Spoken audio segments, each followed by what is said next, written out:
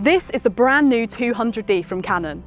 With a really small body, much like the 100D, but a really nice big vari-angle screen, shooting is really easy.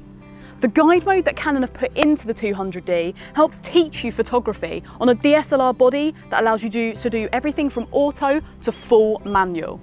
For learning photography, the 200D is fantastic, but even more than that, for anybody who wants to travel and use manual mode, it's great for that too. You have full capability with the 200D in a really small package, which takes everything from EFS lenses to EF lenses. You have a big range available, which allows you to tailor your camera to you. The 200D allows you to experiment with your photography. It can work for everything from portrait to macro to sport to travel photography, which really allows you to find out what you like to do.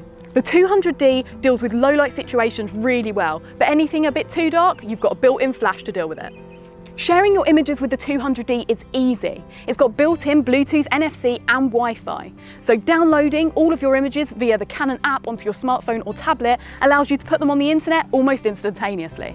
The 24.2 megapixel sensor allows you to capture sharp, detailed images.